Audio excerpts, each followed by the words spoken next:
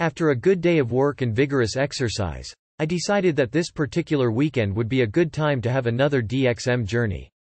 I had been preparing the week before, somewhat, set and setting.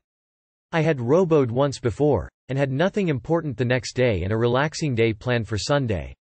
So at about 7:30 p.m., Friday, I, Wince, struggled down an 8 ounces bottle of genuine robo, with copious amounts of water. Took a short walk and came back, slightly buzzed. Power-toked 5 bowls and got ready for the journey ahead. Whoops, almost forgot to set up the CD changer. Okay, Jimi Hendrix. Are you experienced? Axis. Bold as Love, Electric Ladyland, and some mild techno afterwards. I also got some more techno ready for a mid-trip changeover. 8:45, headphones on, lights off. Let's start the ride. Yeah, see, Jimmy is a new experience for me, and I got the 3 discs during the week before. With my eyes closed, the music started to fill my consciousness and the colorful, albeit dark visuals started. What I really like about DXM is that for the trip, you're always in control.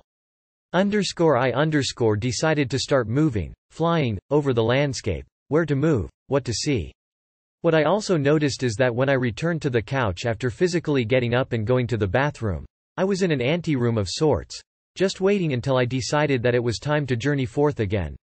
So during this trip, I decided to enter people's houses. I saw some very interesting things. One particularly striking visual was that of people fucking. I was able to zoom in directly to the point of penetration and watch. Better than pornos, to be sure. I didn't try to interrupt them or to reach out and touch. In fact, I don't think I've ever thought about touching things while journeying. Maybe I'll make a concerted effort to try, next time.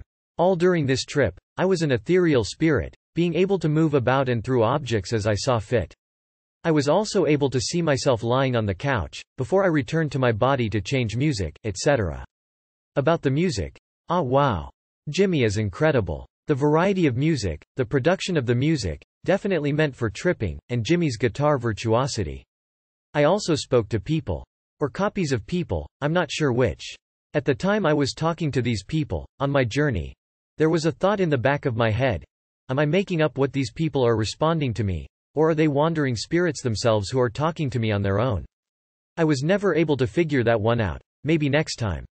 In bed asleep, somewhat, around 3 a.m. Woke up, if you can call it that, at 11. All day was somewhat of a blur, what with double vision not clearing up until about noon on Sunday. I slept on and off on Saturday, mixed with watching cheesy movies on cable. Put on the headphones with the same music that night, power-toked some more, and had some more mild visuals. Sunday I went to an afternoon rave.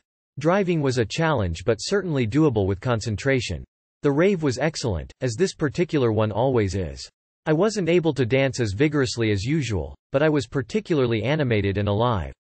I had a particularly wild look in my eyes, so said some, and an infectiously good mood. I was also much more sociable than normal.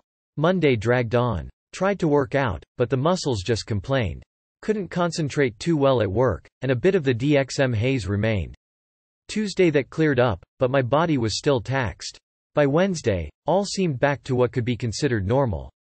One thing that I enjoy about DXM tripping versus LSD is that you actually go places while tripping on DXM.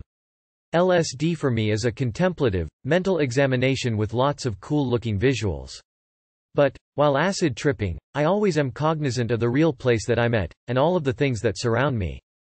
DXM, on the other hand, is a journey to a different place, sometimes a different time. A real trip, one that leaves me exhausted, but really worked up. Enjoy responsible behavior.